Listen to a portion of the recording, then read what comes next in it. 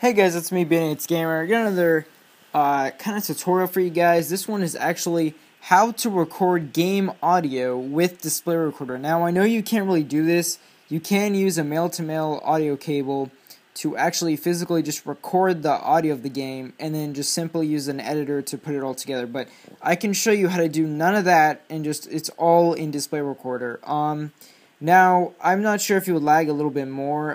I mean, I sort of felt the same as I would, lag anyway. But anyways, first let's go into settings. You're going to go into Display Recorder. All you're going to do is leave whatever settings you have, but put the video format with mic audio. You're going to want that. And basically, what you're going to do is, let me go into a game here. Let's go into Modern Combat, I guess. Alright. So... Alright, so you can probably hear the audio now because I just recorded, oh shit, hold on a sec. There we go. Alright, you can probably hear the audio right now because I just went in the game, but if you really can't hear it, like right when you record, I'll show you that in a sec, so I'll be right back. Alright guys, now, since I just clicked record while I was in Modern Combat 3, you see that the game audio has stopped. So you can start recording the game audio when you're out of the game and you're actually in the home screen, you start it up.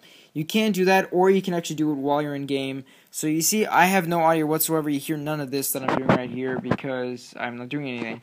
So what you got to do is when you're recording, you're going to double click the home button. You're going to go here to the audio button. You're just going to move around this little volume and then get back into the game.